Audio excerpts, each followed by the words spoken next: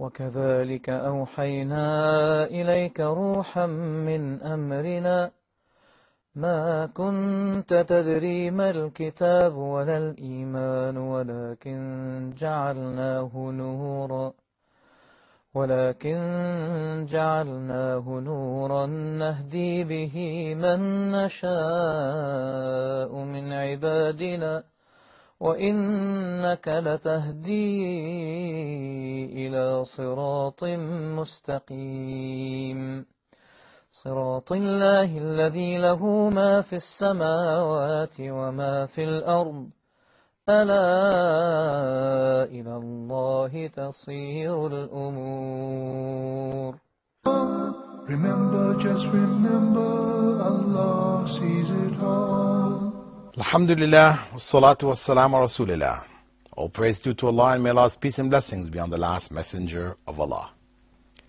Welcome, dear viewers, to another in our series, In the Names of Allah. In this series, we're looking at the names of Allah, the names which Allah revealed for us to understand Him, and for us to be able to worship Him with clarity. These names have relevance not only to Allah subhanahu wa ta'ala Himself, Allah the Almighty, but they also have relevance to us as individuals in terms of how they should be reflected in our lives. We worship Allah through them, with them, and our lives should reflect them where there is relevance in the names themselves, where there's relevance in the sense that we could possibly apply them. We looked at the greatest name of Allah already, Allah. We said there's no relevance in terms of us applying. There is nothing. We cannot be Allah. We cannot imitate Allah. So there's no place for that. Allah, that name which encompasses all of the attributes, is something inappropriate for us as human beings. Whereas Rahmaan and Raheem, which are the second and third attributes which we're looking at in this segment, we began to look at in the previous segment, it does have an element which is relevant to us, and we are going to be looking at it. But we will continue from where we left in our previous episode, which had to do with the vastness of Allah's mercy. And we spoke about what Allah said concerning His mercy, covering everything, and the Prophet ﷺ talking about how Allah created the mercy in 100 parts. 1 part is sent into this world, 99 is saved for the believers on the Day of Judgment. And that 1 part is so comprehensive that it stops the wild animal from devouring its own child or from trampling its own offspring. We raised the question at the end of the last segment. If Allah's mercy is so great, and as the Prophet, may God's peace and blessing be upon him, said, that he wrote in a book on himself, obliging himself, that his mercy would precede his anger. If that is the case, then why will some people remain in hell forever? Where is Allah's mercy there? We said that Allah's mercy actually even includes people of hell. And we mentioned the hadith of intercession, which Prophet Muhammad ﷺ had said, and this is found in Sahih Muslim. He had said that Allah will Himself intercede after all of the intercession has taken place by His permission, intercession of the angels, intercession of the messengers, intercession of the believers. I guess there will be intercession also of the Quran, and a variety of other elements of Allah's creation where He has permitted them to intercede as an honor on that day. Then after all of the intercession is completed, and the only thing left, as He said, was the most merciful of the merciful, then He will take a handful out of hell. And from them He will take some people who had never done any good. They'd never done any good. And He would throw them into a river known as the river of life. And they would sprout. It's on the outskirts of paradise. They would sprout, grow the way that seed grows in silt, and they would enter paradise. But these people will be among the believers, those who had expressed sincere belief in Allah. That belief might have been weak and had not permitted them to do a lot of good deeds, etc., etc. In fact, they were without deeds, external deeds, but obviously they had that basic internal deed of the heart, and that is of belief. They would be extracted. So what of the others? Those who didn't believe. Why doesn't Allah take them out also?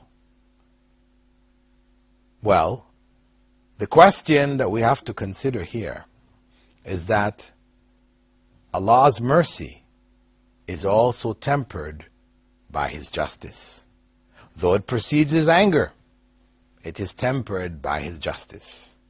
Because if the reward for belief and disbelief were the same, because if we're saying in the end, the people, everybody's coming out of hell. So everybody's going into paradise. Whether you believed or you didn't believe, the same. Whether you rebelled against Allah or whether you're obedient to Him, all the same. So, then where is the justice? That would be unfair. People in this world had submitted themselves, and really there's no reward for that submission, because in the end they're going to hell, as the disbelievers are also going to hell, the rebellious disbelievers. So what we're saying here is that when we speak of the mercy of Allah, we have to look at it within the context of His justice. And His justice is so much so that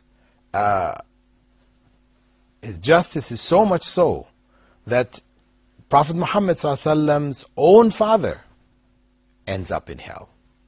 Not because Prophet Muhammad ﷺ knew him, because he died before he was born.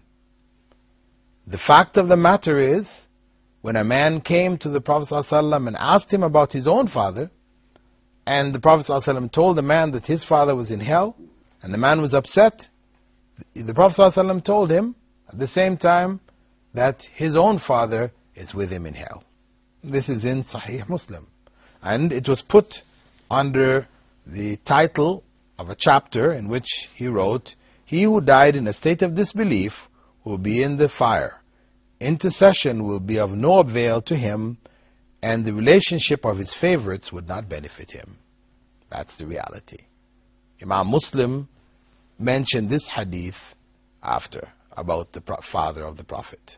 Then he also mentioned another hadith in which Aisha related the Prophet ﷺ, after the verse, "And warn your next of kin," in Surah Shura was revealed, the Prophet ﷺ went and stood on Mount Safa and announced, "O Fatima, daughter of Muhammad, O Safiya, daughter of Abdul Muttalib, O sons of Abdul Muttalib," that's his grandfather, "I have nothing that can avail you against Allah in the day of judgment.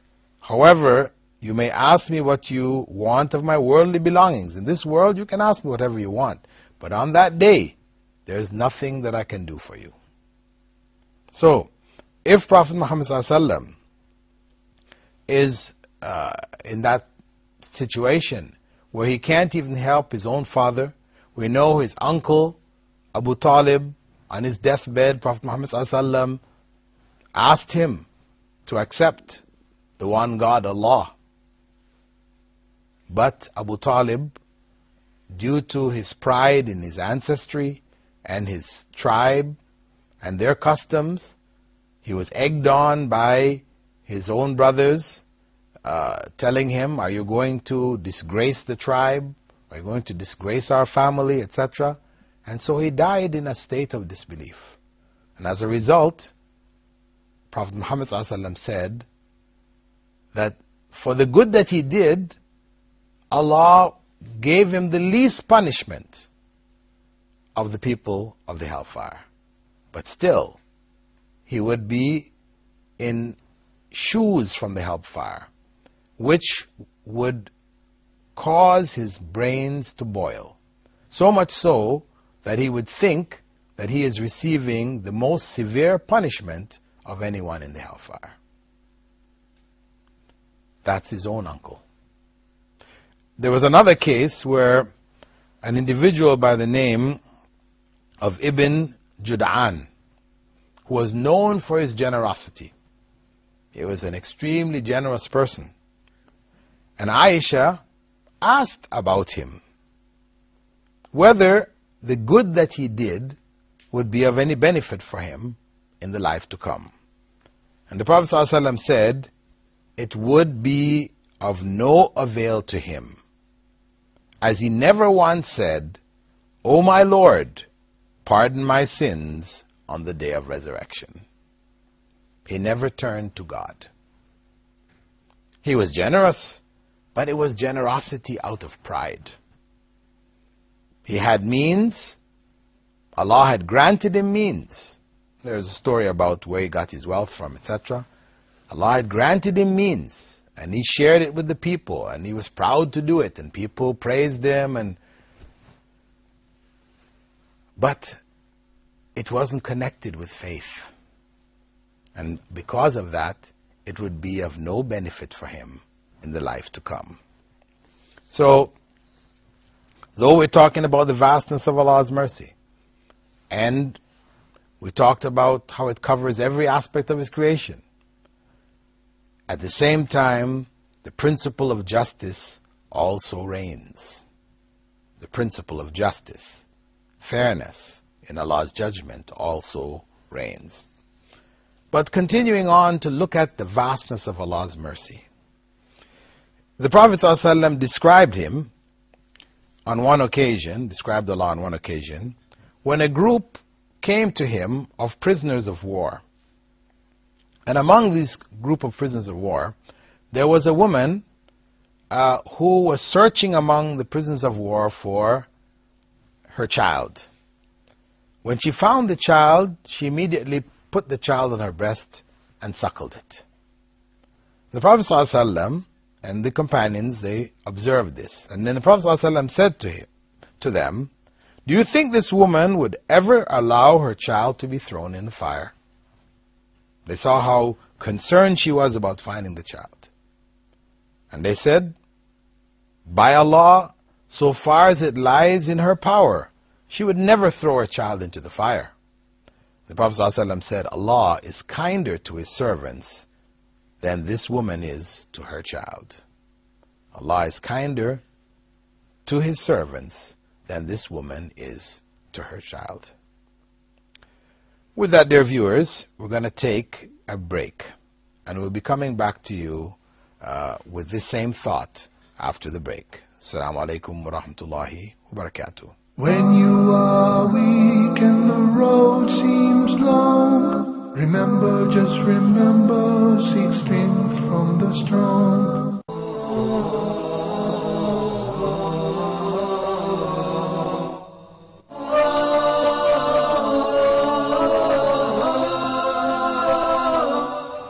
Assalamu alaikum wa rahmatullahi wa barakatuh. Dear brothers and sisters, welcome to another episode of our series on supplication. The fact that it is part of Islam, it's a requirement, it's an obligation, it's a farida, it's an act of worship that must only be devoted to Allah subhanahu wa ta'ala and no one other than Allah. He is close to you, He is qareeb, He is all-hearing, so worship Him, make dua to Him, respond to Him, and He will respond to you.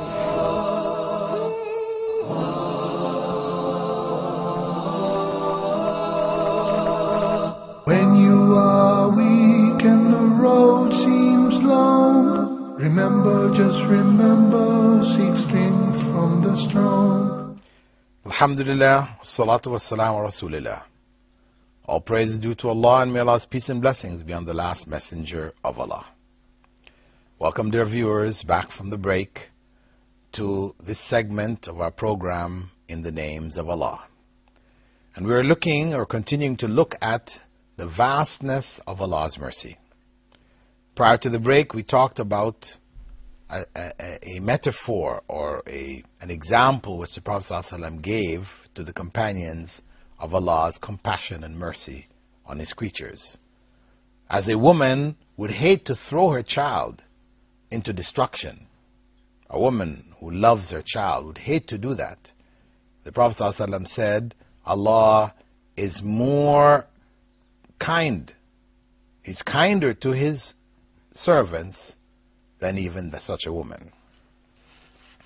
Among the vast elements of Allah's mercy is that He erases sins easily.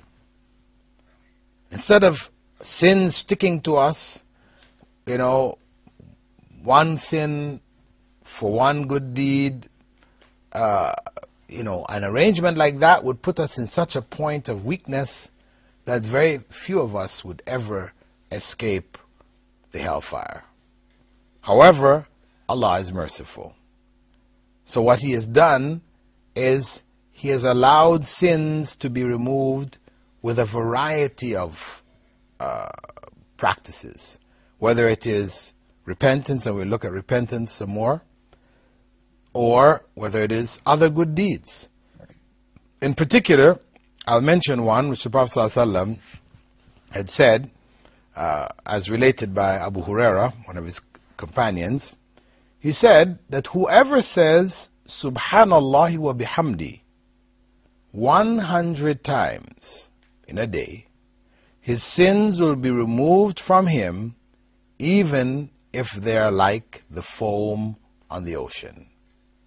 Anyone who says Subhanallah wa bihamdi, that is, glory be to Allah, and may He be praised, such a person saying that 100 times will gain the removal of sins from himself, even if they're like the foam on the ocean. That is a great, great mercy from Allah subhanahu wa ta'ala. And it's also part of knowing how do we worship Allah through His names. As we said before, it is not by taking a particular name and just repeating it. Rahmaan, Rahmaan, Rahmaan. Or Raheem, Raheem, Raheem. Or Allah, Allah, Allah. Repeating like that is of no value. It's meaningless. It has no meaning even if we did that with each other's names. We call out to somebody, Ahmed, Ahmed, Ahmed, Ahmed, Ahmed. They would say, once, kifaya, once, enough, enough. One time is fine. Oh, you might repeat it, Ahmed, Ahmed, okay, you're trying to stress to the person, come here quickly, or something is urgent, but just over and over and over and over again, hundreds of times, thousands of times, as some people do, believing that they're remembering Allah. No. That is not sane. It is not logical. It's not reasonable. And Islam is a logical and reasonable religion. It didn't bring that message. The message it brought was for us to remember Allah. Subhanallah wa bihamdi. Glory be to Allah, and may He be praised. That we say that, reflecting on it, then it will have that impact on us. Of course, it is sincerely. It's not just parroting it, just repeating the words. Sometimes people repeat words of remembrance, which are filled with meaning, but they do it in such a way that a person, it becomes a meaningless sound. For example, after the prayers, we're encouraged to say Subhanallah, walhamdulillah, wallahu akbar, and repeat these 33 times each. However, when people do this commonly, unfortunately, you will see them, or you will hear them, doing it so fast that instead of saying Subhanallah, what they're saying is Spanla. Instead of saying Alhamdulillah, what they're saying is Hamla. Instead of saying Allahu Akbar, what they're saying is Lakbar. So they're saying Spanla, Hamla, Lakbar. What is this? This is not Subhanallah. It has a different meaning altogether. It has no meaning. Subhanallah, glory be to Allah, has a meaning. And that's what we were enjoined to say.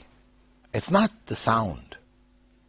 And people do it, you see them doing it so quickly with their hands, it looks as if they have, some of those diseases like Parkinson's where a person's hands are shaking. I remember actually some people accepted Islam and had come with me to the masjid, and after the prayer, people sat down, they're remembering Allah, and they looked around, they saw these people, everybody's hands were like this, starting to shake like this.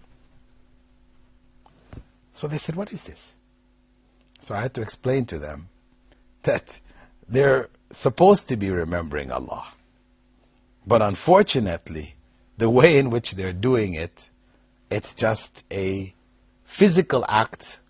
They're trying to get over it as quickly as possible. That's why their hands are moving like this, as if they've got no control over the muscles. You've lost control of your muscles, so your hands are flipping like this. It's very unfortunate. It's very common amongst Muslims, and it's a sad situation, but this is what it has come to. So when we have this statement of the Prophet ﷺ telling us to mention Allah's name 100 times here, in this phrase, meaningful phrase, Subhanallah wa bihamdi. This means to do that with reflection, to take time to reflect on it, to think about it. The meaning of Subhanallah wa bihamdi. And what does it mean to praise Allah? When a person does that reflecting, then it is going to have that impact on him. But when a person does it quickly, as we said, in a very nervous fashion, just repeating sounds, then of course it has no impact, no benefit. Furthermore, Allah's mercy is so great that He rewards us for good thoughts, even if they're not followed up with good deeds. How merciful, how much more merciful could one get? Prophet Muhammad ﷺ had said, Allah most great and glorious said, if my servant thinks to do a good deed, I will record it as a good deed as long as he doesn't do it. If he does it, I will record it as 10. Allahu Akbar. That is amazing. If Allah's servant thinks to do a good deed, but didn't do it for one reason or another, Allah records it as a good deed. And in other narrations, it mentioned that if a person thought to do evil and he didn't do it, that Allah would record it as one good deed. He thought to do an evil, but he stopped himself, didn't do it. Allah records that as one good deed. That is amazing. We are getting reward for deeds in the realm of thought. How much more merciful can one be?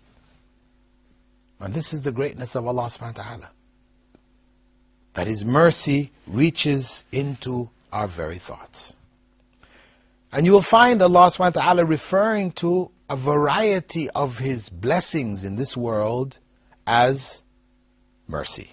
For example, the rain.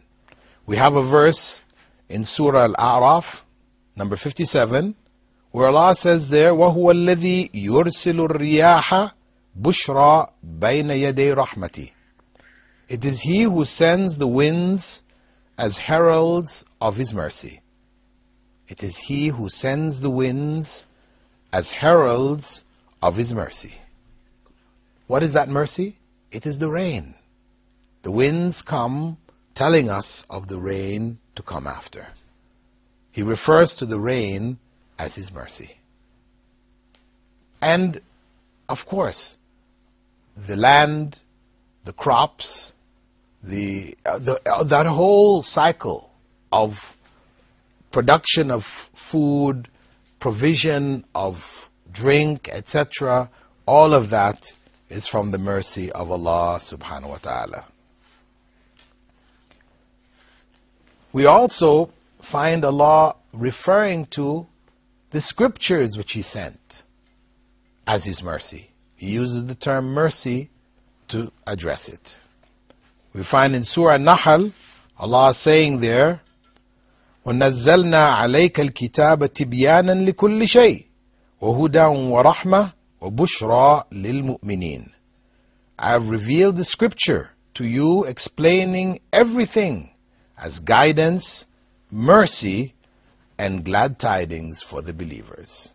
So Allah called the scriptures mercy. Why?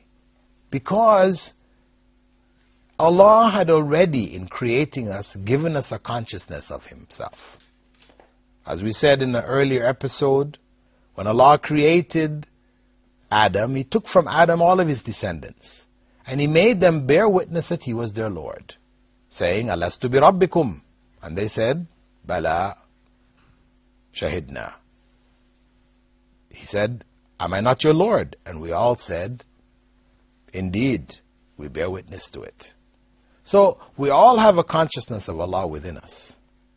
And He has put in our souls an awareness of righteousness and evil, corruption.